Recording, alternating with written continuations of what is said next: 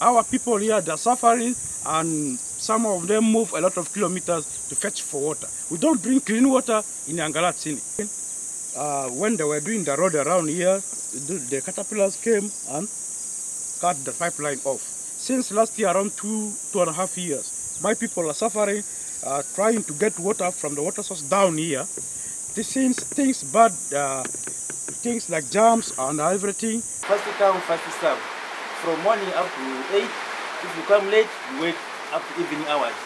Now the pandemic, if it reaches here, I don't know how we shall survive. Because we're supposed to be washing our hands daily, we're supposed to actually improve our hygiene. And we cannot improve our hygiene when there's no water.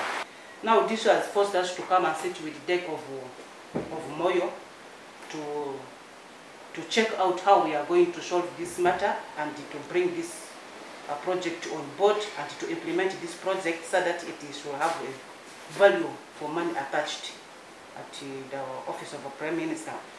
And in the meeting we resolved that if this administrative review is not effected and if they are not responding, we need to go up to OPM's office and to confirm, okay, to inquire exactly.